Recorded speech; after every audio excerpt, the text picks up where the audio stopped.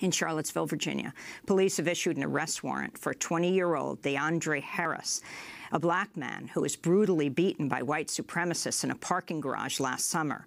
Police say Harris is wanted on a felony charge of unlawful wounding for allegedly assaulting one of the far-right protesters who gathered in the city August 12th in a rally that turned deadly when 20-year-old Nazi sympathizer James Fields plowed into a crowd of counter-protesters, killing Heather Heyer and injuring 19 others. Deandre Harris's beating was captured on video. He later recounted his ordeal to photojournalist Zach Roberts. I'm trying to get up and run, but I can't. Every time I got up, I just lose consciousness and fall back out. Till the last time I got to open my eyes and I see all my friends there and they pick me up and take me over there so I can get help. I was gassed in the head, broke my wrist, chipped my tooth, bust my lip, got a bunch of cuts and abrasions all on my knees and elbows.